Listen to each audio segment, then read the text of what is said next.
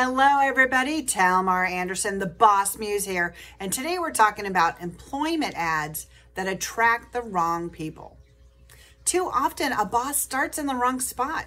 If you're starting with your employment ad, you're already 2 steps behind, and that's why you're not able to attract the people you want. There's 2 very specific steps that need to be done before you write your employment ad. The first one is you need to make sure that you're actually thinking about and identifying what your business needs. The second thing is you need to identify and learn to attract the kind of people that will be successful in your business.